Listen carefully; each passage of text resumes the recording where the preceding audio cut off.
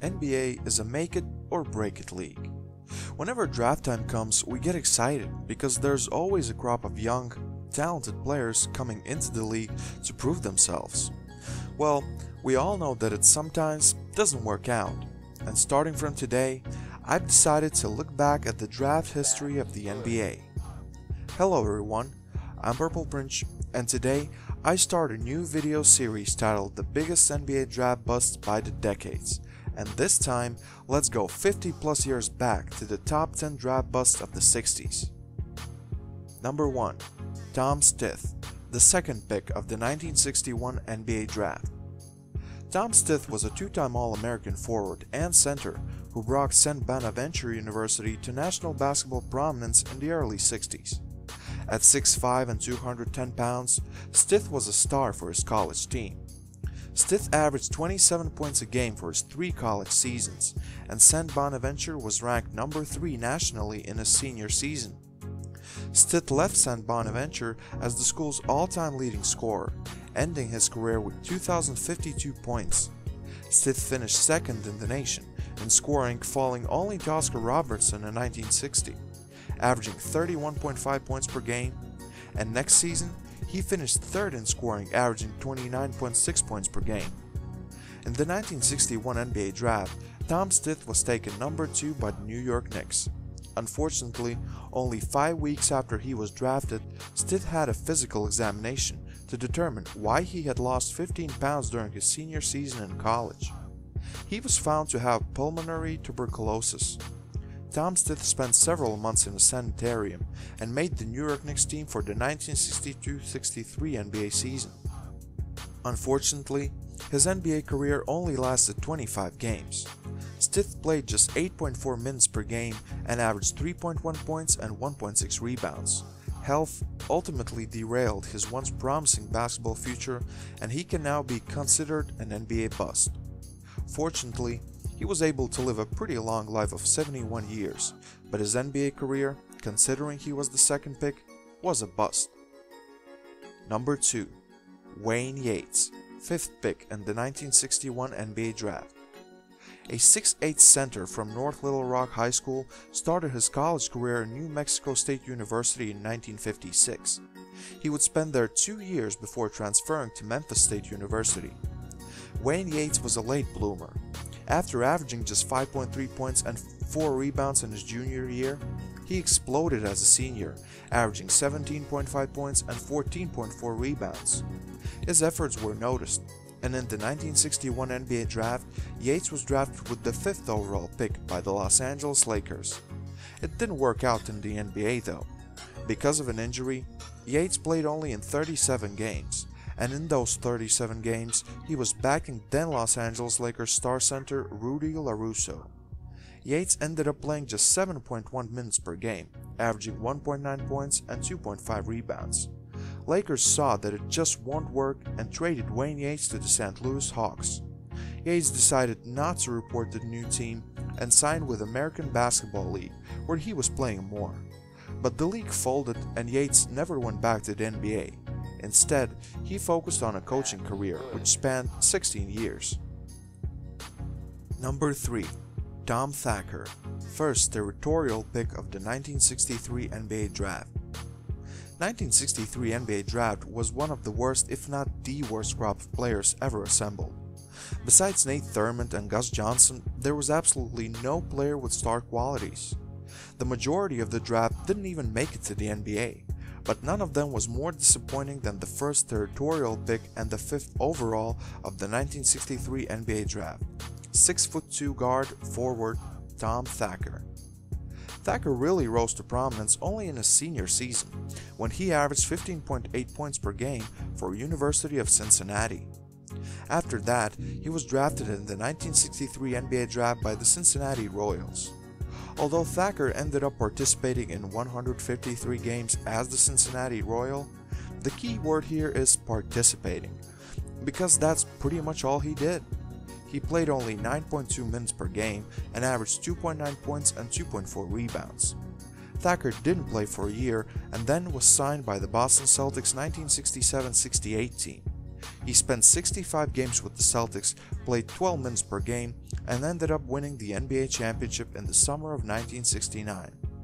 After a year in Boston, Tom Thacker played 3 more years in the ABA, where he had a bigger role, but ultimately retired after 7 professional seasons. Although his NBA career can be considered a bust, Tom Thacker is the only player to win an NCAA, NBA, and ABA championships. Number 4. Art Heyman, number 1 pick of the 1963 NBA draft. A 6'5", 205-pound small forward/shooting guard from Duke, was one of the most covered athletes of that generation. In his junior year at Duke, Heyman averaged 25.3 points and more than 11 rebounds per game, and in his senior year, he was even better. For his whole college career, Heyman averaged 25.1 points per game, which was a school record at the time. After winning a bunch of awards in 1963, including Associated Press National Player of the Year Award and the Oscar Robertson Trophy, Art Heyman was selected as the first pick of the 1963 NBA draft by the New York Knicks. In his NBA rookie season, Heyman was good, averaging 15.4 points per game and making the NBA All-Rookie team. After that, it was a downward spiral.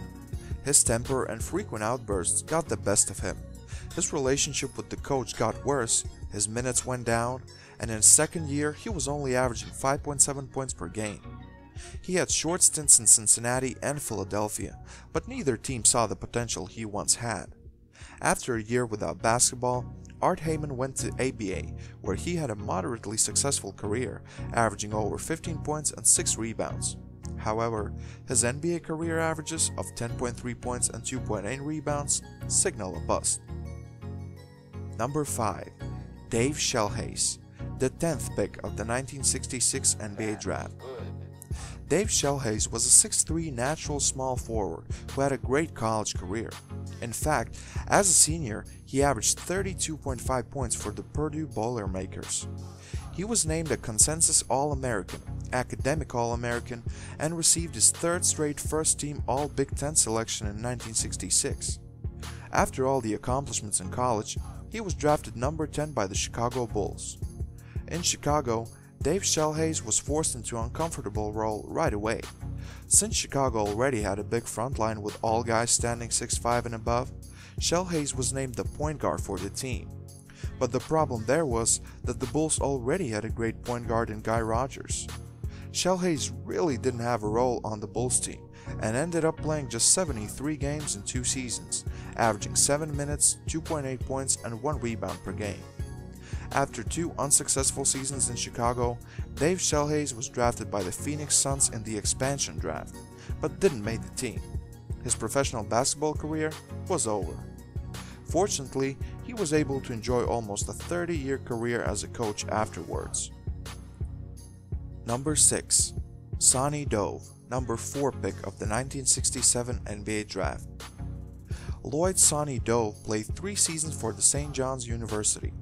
Similar to a lot of guys on this list, he had a very good college career. He's one of the few players in the university basketball program's history to have more than 1,000 career points and 1,000 rebounds, and his number was retired right along with the numbers of Chris Mullin and Mark Jackson. Unlike the 2 basketball legends, Dove's NBA career was short and forgettable. Sonny Dove was drafted by the Detroit Pistons and right away had no role on the team. At 6'7" and 200 pounds, he was playing power forward for the Pistons and did it very sparingly, about 7 minutes per game. In 57 NBA games, Sonny averaged 3.1 points and 2 rebounds. After 2 seasons in the NBA, Dove went to the ABA to play for the New York Nets. There, he enjoyed a much more successful stint, playing 3 seasons and averaging 13.8 points and 7.4 rebounds. His pro career ended after he shattered his leg in a bicycle accident, and later, unfortunately, his life tragically ended at just 37 years of age when he died from injuries he sustained in a taxi accident. Number 7. Charlie Paulk, 7th pick of the 1968 NBA draft. Lucky, or in this case unlucky number 7 on this list is Charlie Paulk, a 6'8" power forward/center, also a college star at Northeastern Oklahoma University, He was selected as a first-round pick for the new expansion team, the Milwaukee Bucks. In his rookie year, Charlie Polk played just 17 games, averaging 3 points and 4.6 rebounds. Since in 1968 Polk was also drafted by the Army, he sat out 1969-70 season due to military service. He never returned to the Bucks and was traded to the Cincinnati Royals, where he enjoyed his most successful season, with 68 games played and an averages of 9.2 points and 4.7 rebounds. The stint there was short as well. Before the start of the 1971-72 season, he was traded to the Chicago Bulls, where he spent only 7 games before being traded to the New York Knicks. 28 games in New York, and his basketball career was over. Just like that. The first official player of the Milwaukee Bucks turned out to be a bust. Number 8. Terry Driscoll, 4th pick of the 1969 NBA Draft. The 1969 NBA Draft featured the all-time leading scorer in NBA history, Kareem Abdul-Jabbar. He was obviously taken with the first pick by the Milwaukee Bucks, and boy were they right. But this draft also featured 3 of the biggest NBA draft busts of the 60s, starting with the pick number 4, Terry Driscoll.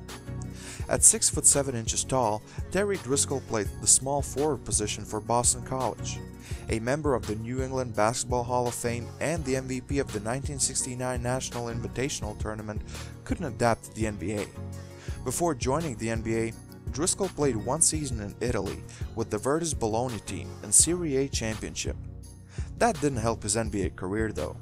Even though decent with his 5.4 points and 5.8 rebounds per game, he never proved himself worthy of the 4th pick status. After only 1 year in Detroit, he went to the Baltimore Bullets. After only 1 year in Baltimore, he went to the Milwaukee Bucks, which was his longest stint on one team with 134 games. He tried his skills in the ABA as well, but never could earn himself a bigger role on the team. The label? He was an NBA bust. He did find his success across the ocean though, with the Virtus Bologna team, first as a player and then as a coach, winning 2 Italian championships. And he was also successful as an athletic director of William & Mary college teams, and just recently retired from his position in 2017. Number 9. Larry Cannon, 5th pick of the 1969 NBA Draft. Right after Terry Driscoll, the Chicago Bulls drafted Larry Cannon, who somehow had an even more disappointing NBA career of just 19 games. Cannon was one of the better all-around players on La Salle's College 1968-69 team. The thing with this 6'5" guard was that he wasn't just drafted by the NBA, he also was selected in the 1969 ABA draft by the Miami Floridians. He elected to play for the ABA and actually was very good, even averaging 26.6 points per game in his 2nd season there. Cannon played a total of 4 seasons in the ABA before joining the Philadelphia 76ers squad for the 1973-74 season. In just 19 games, Cannon averaged 6.2 points and 2.7 assists. Not what everyone expected. By that time, Cannon already had developed a chronic medical condition called phlebitis in his legs, which ultimately forced him to retire from the game of basketball. And number 10. Bob Portman, the 7th pick of the 1969 NBA Draft. Bob Portman was one of those players who was also selected in the ABA draft, but he was the one who decided that his basketball path goes through the NBA, not ABA. It's hard to tell which would have been the better choice at the time, but his NBA days were definitely not memorable. Drafted by the San Francisco Warriors, the 6'5" shooting guard played only 4 seasons for the franchise, later known as the Golden State Warriors. A total of 221 games for the team, with an average of 5.7 points and 3.3 rebounds. Far off the expectations of the former number 7 pick. And the expectations were definitely warranted. After all, he managed to score 1,876 total points in 3 years of college at Creighton University, in the time when NCAA didn't allow college freshmen to play on the varsity team. In all 3 seasons, Portman averaged a double-double, with his individually best season being in his junior year, when he averaged 29.5 points and 15.4 rebounds. Gaudy numbers for someone who played only 4 seasons in the NBA. Thanks for watching, guys. I probably missed some of your favorite busts, so let's discuss them in the comments. What are your memories of the 60s in the NBA? Whatever your thought is, leave a comment below, like this video, and subscribe for future NBA content.